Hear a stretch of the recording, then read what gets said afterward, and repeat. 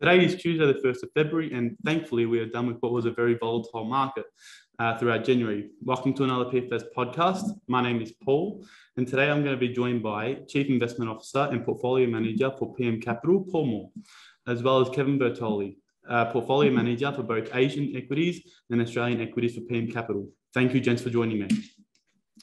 Great to be here. Good to be here. Thanks, Paul. We'll set the scene for those watching at home.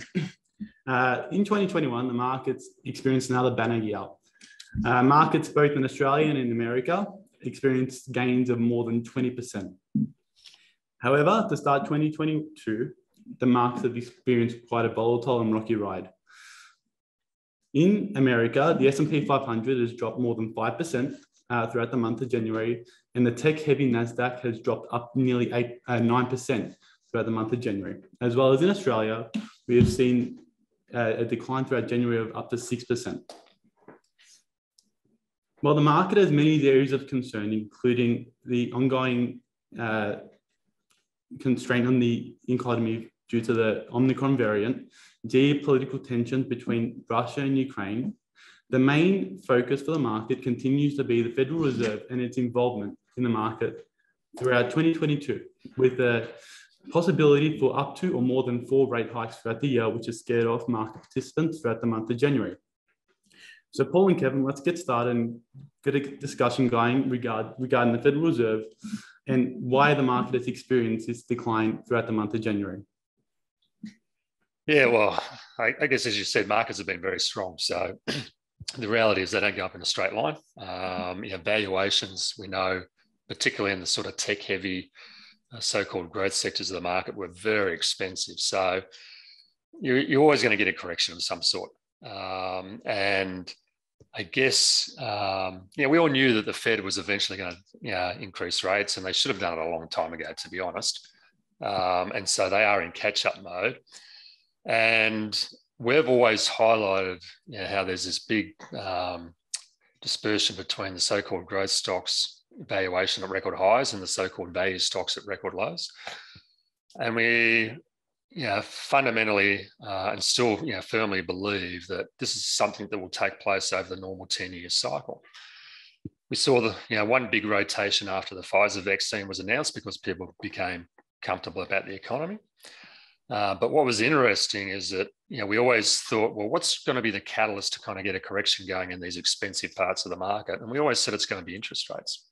Now, normally the market kind of anticipates, but what was interesting this time is that if you go back to, say, December, October, November, these sort of technology, high growth, high revenue growth stocks were still selling at all-time high valuations. But it's really interesting, just before Christmas, what you saw, despite record daily cases in Omicron, interest rates started to go up. And we actually started to get some dramatic rotation between growth and value, what we would call the second leg of that sort of long-term trend. And so really, when you look back at January, it's been interesting because the week before Christmas and then heading into January, it was really just your typical rotation. But what had been hiding is that some of the really crazy valuations, the companies that earn no profits have been coming down. And then as we got into January and interest rates kept moving up, the big cap tech stocks started coming down. The Apples, the Amazons, etc. But value was doing very well. And then when the Fed made their comments about increasing rates, and people thought, well, hang on a minute, they're not only going to increase them, but they're going to catch up a bit. So we're worried about liquidity, etc. Then the whole market had a bit of a correction. But it's interesting, you sit here today and, so you mentioned, I think the S&P is down 5, it was down 7 or 8, a couple of days ago. The Aussie dollar's come down, so it's kind of, in Australian dollar terms, subdued it a bit. But basically, as of yesterday, I think the market was down like 3 or 4%. Our actual fund was up 6 or 7% because, we've been heavily invested in what we think are the real value longer term. And as I said, for the economy, people thinking that Omicron is basically the beginning of the end in terms of COVID.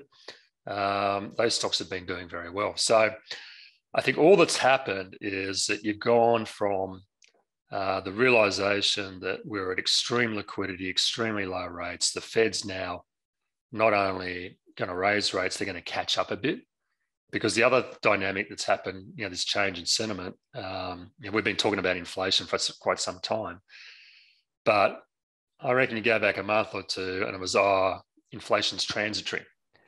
Well, what really happened coinciding with the Fed was the fact that the sentiment changed to being transitory to, oh no, it's going to be permanent and higher. And so we've gone from, a year or two back, low rates for longer, to inflation's transitory to panic about inflation. Now, the reality is, when you go through these situations, you just got to stay calm, because just as you weren't going to get lower for longer rates because it was obvious inflation was coming through, now you don't have to panic about inflation because it will subdue a bit as we head into the year, but it will base out at a lower level. So I think all that's happened is the market has been told very firmly that the Fed is a little bit worried that inflation might get ahead of themselves. They're going to catch up a bit. And so it's only natural that the most expensive parts of the market should see a significant correction. And to give you the magnitude of it, because you never see it in the indices, and when you look at individual stocks, you kind of think, how can the market not be down more? But if you look at those sort of TAM stocks, which, where there was an Uber Eats or these Teslas or other companies that weren't making any money, I mean, they're down 90%, 80%, 70%. You'd be surprised. And I think we've got a slide that we'll put in the presentation, which highlights just how significantly these stocks have come down. But even within NASDAQ, the top 10 NASDAQ stocks, they're down between 12 and 50%. So I think it was just a kind of a change in sentiment. And for us, it was confirmation that value segment of the market is where you really want to be invested longer term. Yeah, I think one of the interesting points to kind of add to that is, I think inflation has really been that catalyst and what has driven the inflection point in sentiment. But I think it's really important to remember, we kind of all know how we got to where we are today, but the extreme nature of where markets were, you've had this 40-year, interest rate cycle, which has played out. You've gotten to a point where, rates are sitting, at zero. Which has led to a change in behavior for investors. It's increased risk tolerances. It's created those speculative manias that Paul's talked about in TAM stocks. We've had a short position in a business like Carvana, which is directly, linked to that, part of the market. But this record low interest rate environment has changed fundamentally how people think about valuation. What a business is worth, how you discount cash flows and how you think about the present value of those future cash flows. So you have that on one hand, and then on the other hand, you add into the mix, this period, the initial period of COVID, which really drove an acceleration of earnings growth for some of those stocks that are considered to be growth plays. And what that's done is it's created an environment where the end result is the margin of error for that sector of the market was very low. So if something was to go wrong or the status quo was to change, you could see the type of sell-offs that we've seen in the last month. Sorry to interrupt you before, Kevin, but I was going to add, I remember last year, it was, I don't know when I met with you, Paul, I met with you in May, and around that time I also made a podcast around that time saying we got to adjust portfolios to take into account that inflation may not be transitory as everyone says it's going to be. And I met with you back then and you were kind of slamming the table saying interest rates cannot last you, and we included you in our portfolio around that time as well. And over the last month we've definitely seen the outperformance of your fund as compared to many other funds, just because you've been prepared for a situation where the Fed's going to actually start to lift interest rates because they've got to put a finger on inflation. But what I would also mention, I don't know if anyone's got a comment on this. Recently, I've seen liquidity in the market the market's fallen off a bit, but liquidity in the market continues to dry up. We're expecting an ending of quantitative easing by the Fed. There's a few other factors that go into the market liquidity, and I've got a graph that I'll put up here as well from CME Group. Liquidity in the market continues to dry up. If this liquidity stays pretty low as it is now compared to the last 2 years, do you expect that we're going to continue to see higher levels of volatility throughout the rest of 2022? By definition, if you have less liquidity, you're going to get higher levels of volatility. So effectively, all that liquidity that's been created by the central banks is effectively, pushing cash into the system, and depresses interest rates, because they're buying every bond that they can get their hands on, or they have been over the last couple of years. And remember, they're still buying. It doesn't actually start turning off the tap for a couple of months. So, whenever there's a change in demand or supply, you get a reaction. So effectively, they're going to stop buying bonds, and liquidity starts slowly shrinking. And that's why interest rates have to go up. And that's why the market's constrained in terms of valuation. And what we've highlighted consistently is what that means is those expensive parts of the market have now got a cap in valuation. And the reality is the risk that they get derated. Whereas the cheaper parts of the market are not as sensitive to rates because of their low valuations, but they're also beneficiaries of inflation, and so they get the earnings growth. So effectively, that's exactly what you saw in January. The volatility in January was to a large part rotation. Maybe towards the end of January, everyone got nervous, and so the whole market kind of backed off, and then it's kind of bounced a little bit towards the end. But you're definitely going to have, I would say, a more sideways at best market, but sectors in the market that will do well and sectors in the market that won't do well.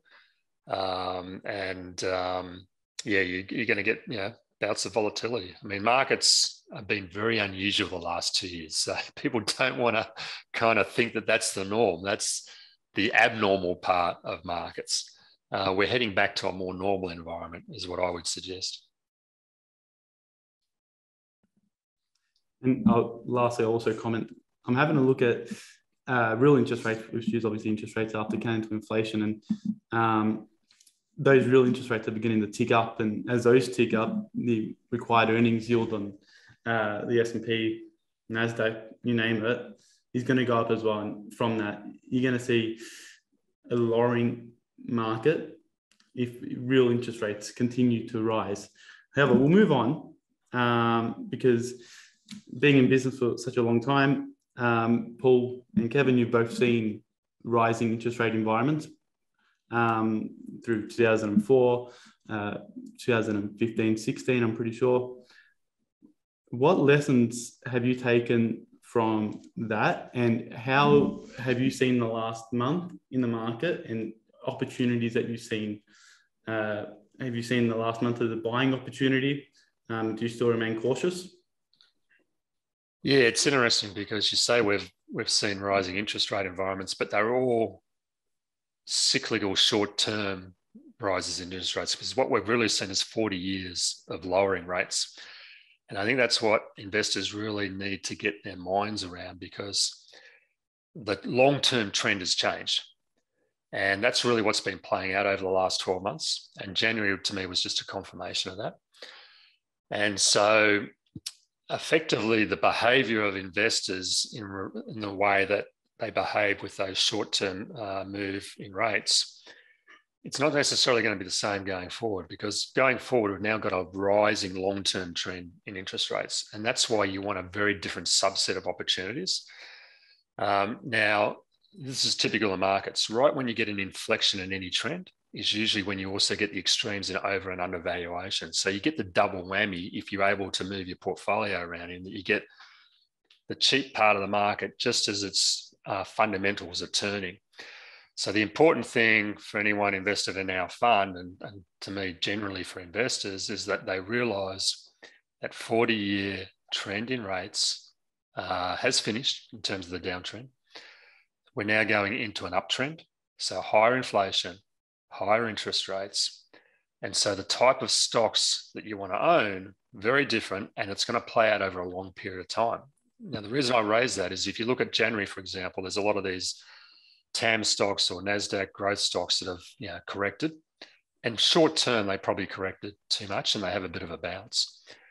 But we're not actually going to go, we are filtering through in case some have come, because some have come down 50%. But as a general rule, we don't want to be going and buying those companies because effectively it's the first correction they've experienced. They might bounce up, but they're on a long-term derating period. So we actually want to stay disciplined in sticking with those real valuation anomalies that we discovered over the last 2 years and just let them play out over the next 10 years. Just like, if you go back to 2010, 11, 12, when we bought into, say, Visa, and then over the next 10 years, it went from 12 times to 30 times, and we've sold out. The cycle before that, we bought into the Brewers at single-digit PEs and let them play out over the next 10 years to 20 PEs. So it's really important that people stick to their long-term framework because, I think what you've really just seen is the first signs of the derating of the high-growth sectors. And if anything, on the corrections, you just want to keep using that as an opportunity, depending on how you're positioned, to buy into those value sectors longer term. Yeah, I would agree with that. I'd say one thing, Paul, you mentioned that over the last 10 years, we've seen some cycles in interest rates. The reality is most people that are in markets today only know one direction in interest rates. So what that means is it takes time for that dynamic to change, the way people behave. It takes time for that dynamic to eventually shift. So, as Paul said, you're kind of at the start of that process. And it's interesting when you have these sharp moves down. A lot of that's driven by the sentiment that's in market, the short-term nature of a lot of investors that are in markets. We've seen a huge growth in retail investors in the last 1 to 2 years. They tend to be people that are younger. So this leg that we've had is probably the first leg, and it's interesting because we have this tendency when you see these sharp corrections, a company might be off 30 or 40%. And the default view for people is to say, well, surely if it's 30 or 40% off its highs, that represents an opportunity. Investors tend to anchor themselves to the high point and that valuation at the high point. And when you look at a valuation that might be 30% below the high point, it starts to spark interest in people's mind because they have that as the benchmark. Our view, and correct me if I'm wrong, Paul, but our view would be that the irrational part in markets was the high point.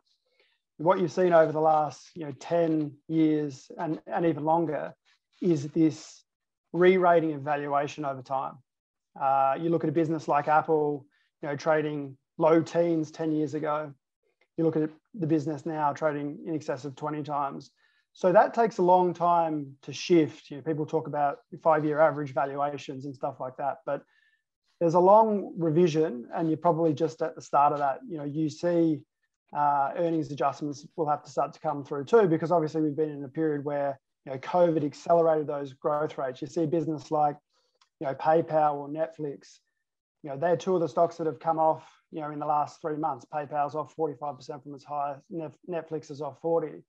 But that was one evaluation story, but also anticipations of earnings growth being adjusted downwards. So those are the things that take time to play out in the market. So as Paul said, we'll look at areas, and obviously you have big moves in markets, it throws up opportunity. But that interest rate story, that inflation story, we don't think are ones that fade overnight. And I think if you think about that inflation picture that Paul talked about, and the dramatic shift we've seen in the short term around people's belief that it may be more structural in nature than transitory.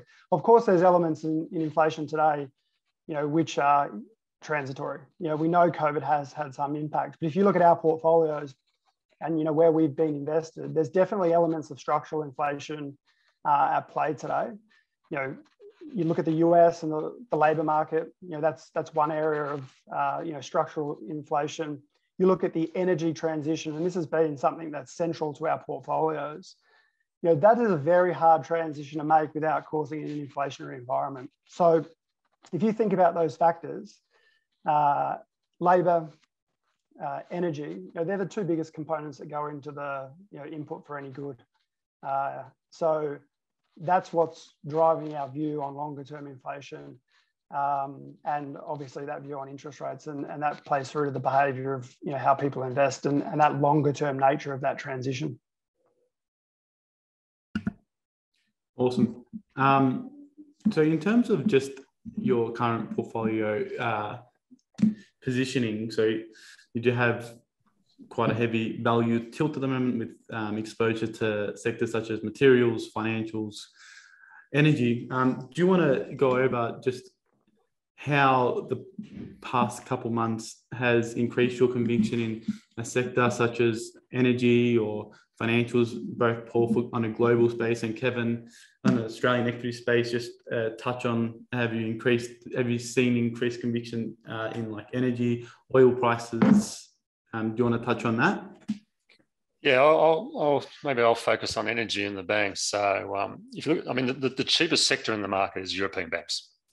And that's our, you know, no surprise, our biggest position. And the issue for the European banks is they've been the worst hit by lower interest rates. So now that the interest rate sentiment's changed, you know, they've rallied. But the interesting thing is they're still on probably 8 times earnings when you adjust for their excess capital. And so the issue, you know, with the European banks is, are they ever going to raise interest rates in Europe? And are they ever going to give us their money back? Well, a couple of things have happened. The most interesting thing to me is the German bonds are the ones that have been in big negative territory for quite some time. They're back at zero. That's been the big change over the last, you know, couple of months. So even in Europe, we're starting to see the sentiment change on interest rates. Very positive, because European banks are probably the most interest-sensitive banking sector in the globe. Secondly, as they're announcing their results, we're not only getting confirmation of dividends, but they're all starting to announce buybacks. And the beauty of buybacks is they're all selling at a discount per book.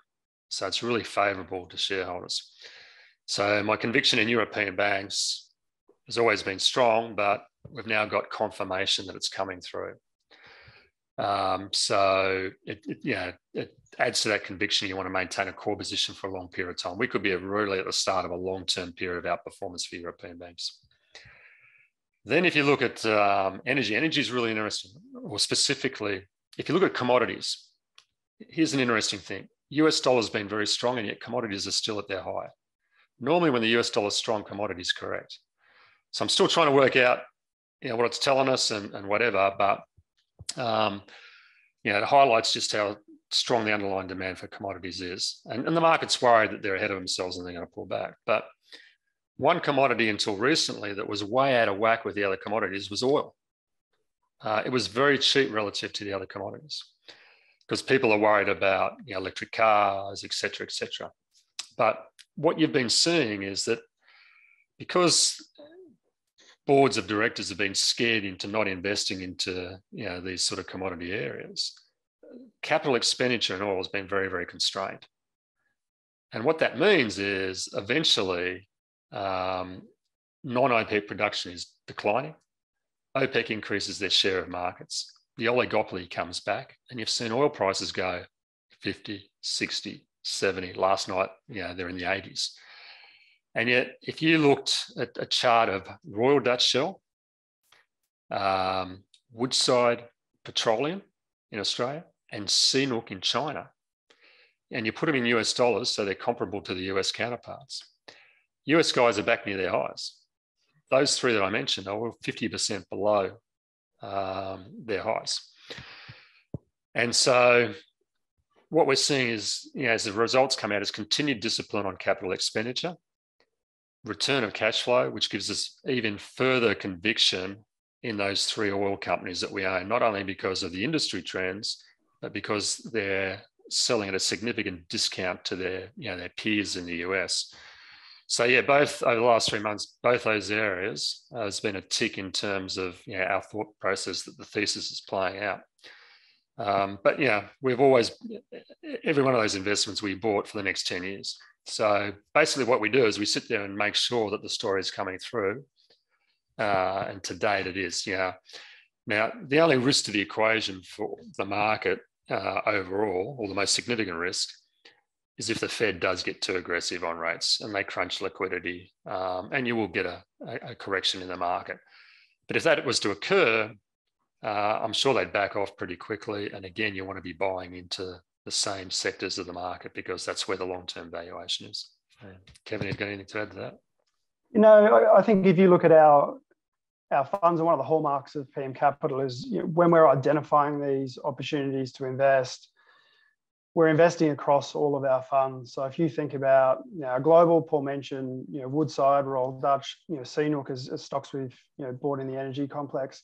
We own energy stocks here in Australia as well. So we've got Woodside as well. We've got Beach Petroleum. So a lot of the positioning is the same. One of the things I would highlight would be, a lot of the time there's this talk of value versus growth, and it's very broad terminology, but it's important for your clients to understand that those definitions are very porous. At the end of the day, it's a function of the business's ability to grow its earnings and cash flow and how it compares to the market's expectations. So if you look at copper in 2008, where we were heavily doing a lot of research in that sector,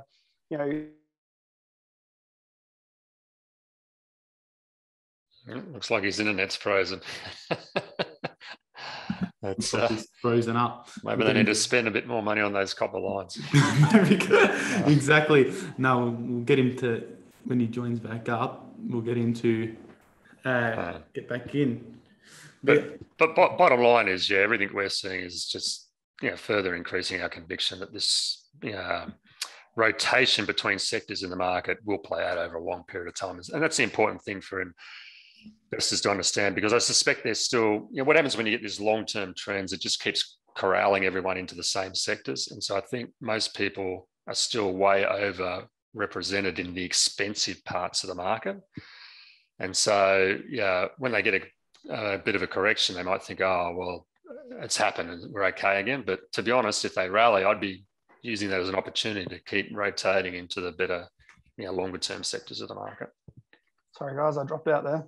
Yep, we'll get you to just pick up where you left off in regards. So where did you lose me?